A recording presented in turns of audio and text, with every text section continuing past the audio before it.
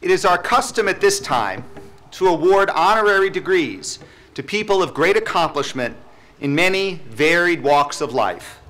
We hold them up as deserving of honor and as examples for our graduates this day. Edward B. Berger.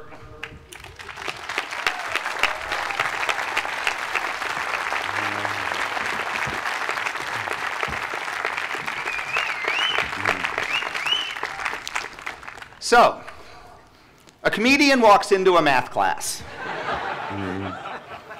At first, the predictable happens. The students laugh. But then, the improbable begins. Students are increasingly stretched. They start to absorb lectures online at night in their rooms and do their homework by day in class. They learn how to fail, learn how to learn from failure, and the essential role that failure plays in creativity. They flock not only to his courses, but to those across the department, and eventually major in math at a rate 20 times the national average. Meanwhile, he takes his show on the road. He represents Williams to adoring alumni across the country. He also hits the virtual road, creating thousands of videos that explain math to students from kindergarten to college. NBC gets him to explain comically to the country the math behind the Winter Olympics. He somehow finds time to write books and articles, perhaps during all those times stuck in the lounge at O'Hare. The critics take notice. He's named National Teacher of the Year, first in math, and then in all subjects. The Huffington Post includes him in its list of top innovators, mavericks, visionaries, and leaders. He's asked to speak about effective thinking at organizations, including Microsoft and the World Bank. And now, he's been appointed the 15th president of Southwestern University, proving, if it hadn't already been clear, that actually none of this was a joke. I hereby declare you recipient of the honorary degree, Doctor of Laws, entitled to all the rights, honors, and privileges appertaining thereto.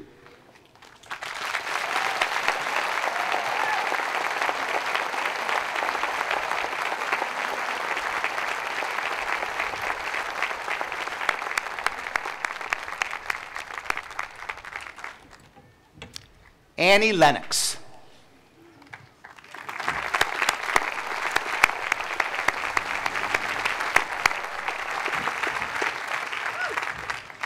One of Rolling Stone magazine's top singers of all time, you have built a daring career that has combined evolving styles of performance with haunting lyrics and a singularly strong voice.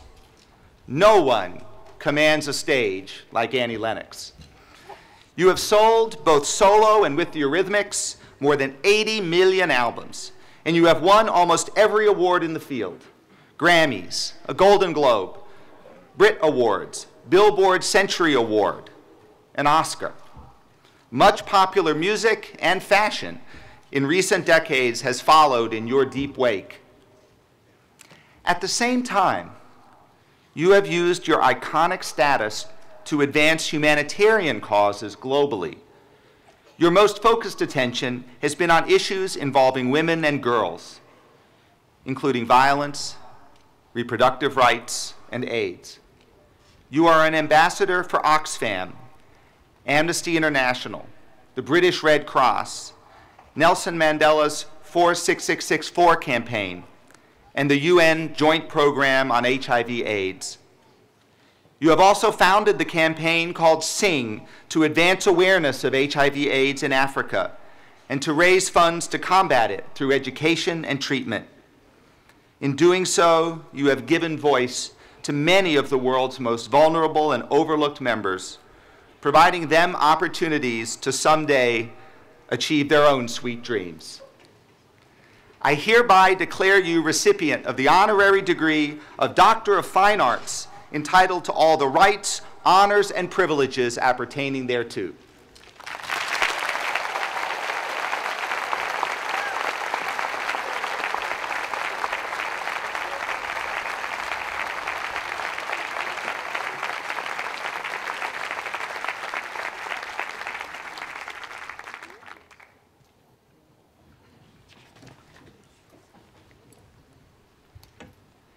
Deogratias, Niyizonkiza.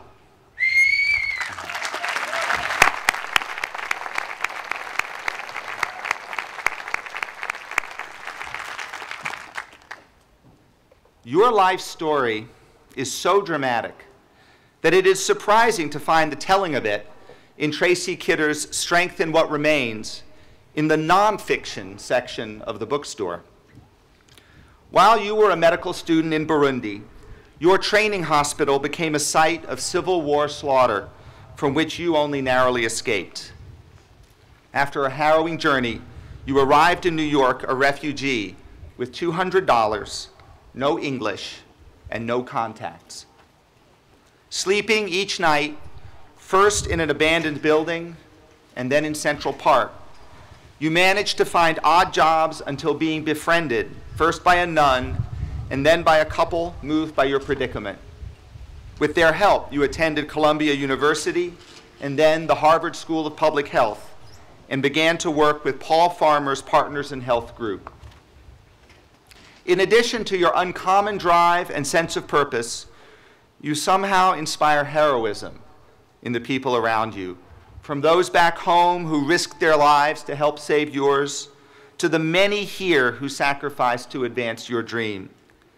That dream has been the opening of Village Health Works, which now operates Burundi's premier health center, along with agricultural development programs, educational services, and income-generating projects for women, and which, by serving both Hutus and Tutsis, is poised to advance healing of many kinds.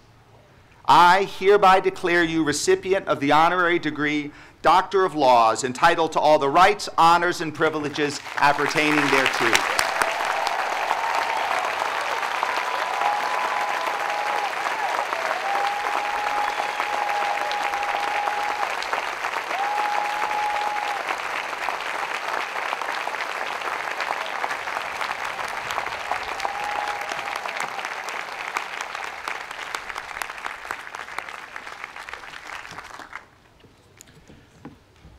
Richard D. Parsons.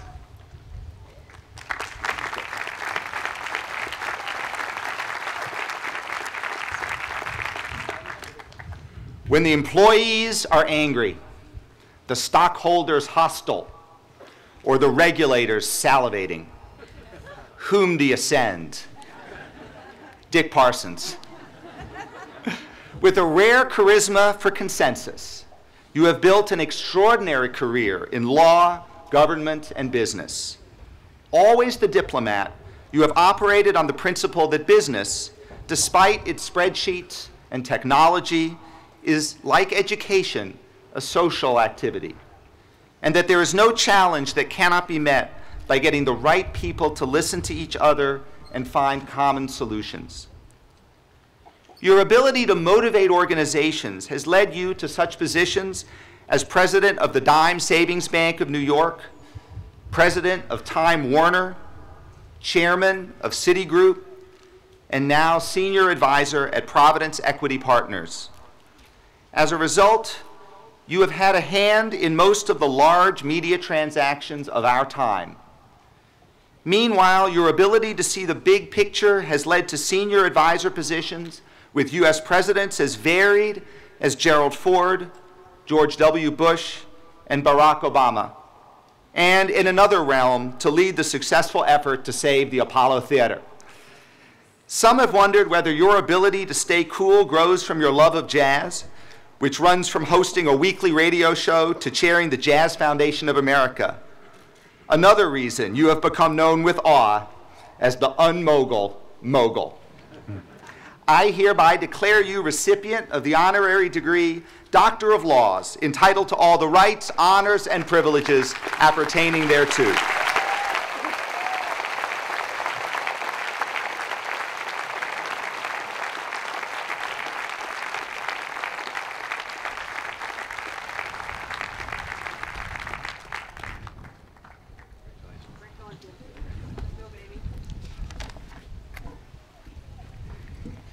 Nancy A. Roseman.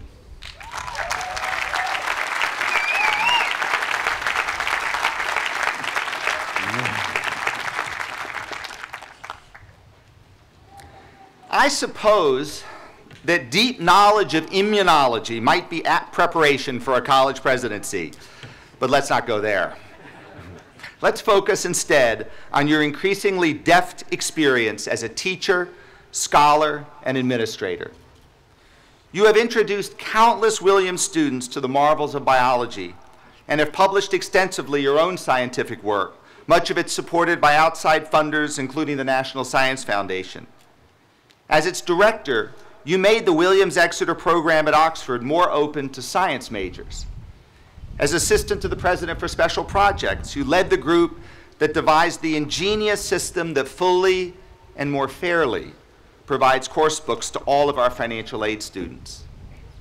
Your years as dean of the college brought improvements to almost every aspect of students' lives, including creation of the Academic Resource Center to provide expanded and more coordinated academic support. Most notably, you led the enormously complex process that imagined, designed, and delivered the first true student center in the college's history. Peresky will serve wonderfully as the college's living room for generations to come. For these reasons and more, you head now to the presidency of Dickinson College with not only our best wishes, but our admiration and deep thanks. I hereby declare you recipient of the honorary degree Doctor of Laws, entitled to all the rights, honors, and privileges appertaining thereto.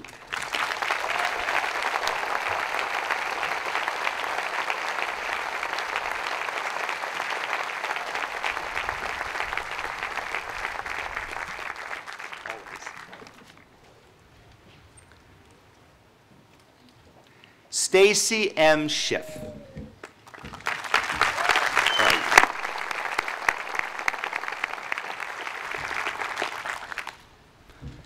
What might a biographer someday write about you? Well, let's examine the evidence. Inveterate resident of New York City, possibly an overreaction to growing up in small-town Western Massachusetts. Deep-seated geekiness, probably all those childhood hours holed up in the Adams Free Library. A prying interest in other people's lives. The many hours spent gossiping in the common room of Willie F. A commitment to scrupulous research. The lingering influence, no doubt, of your college professors. The obsession with Antoine de Saint-Exupéry. The painful loss of that balsa wood glider brand named Rosebud.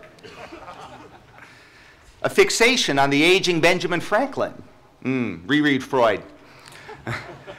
The depiction of Cleopatra as a woman of uncommon ability, discipline, and confidence. Pure projection. Being translated into 36 languages, had a hard time settling down.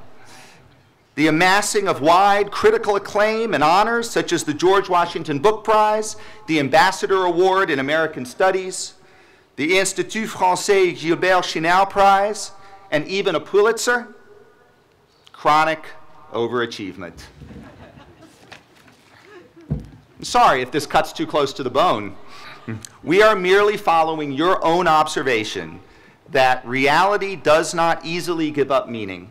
It's the biographer's job to clobber it into submission, and are just trying to follow your own example, since, as one reviewer has observed, even if forced to at gunpoint, Stacy Schiff would be incapable of writing a dull page or a lame sentence.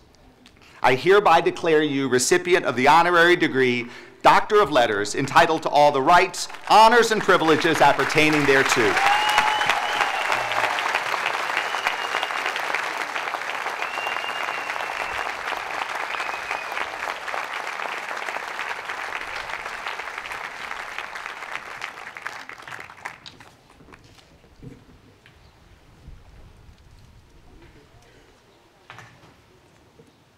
Billie Jean King.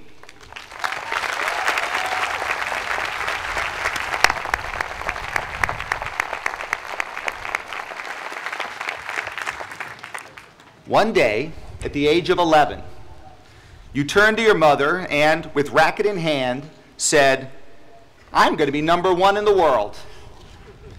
You had no way of knowing at that innocent age what it says. You said it once? Or Stacy. You had no way of knowing at that innocent age in how many ways that would become true. You were indeed ranked the world's #1 women's tennis player 5 times, based on 39 Grand Slam titles in singles and doubles.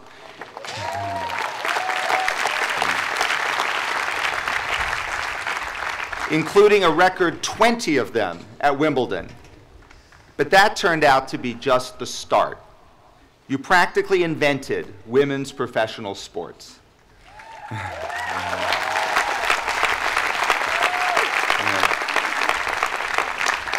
You were the first player to lobby for and obtain equal prize money for women.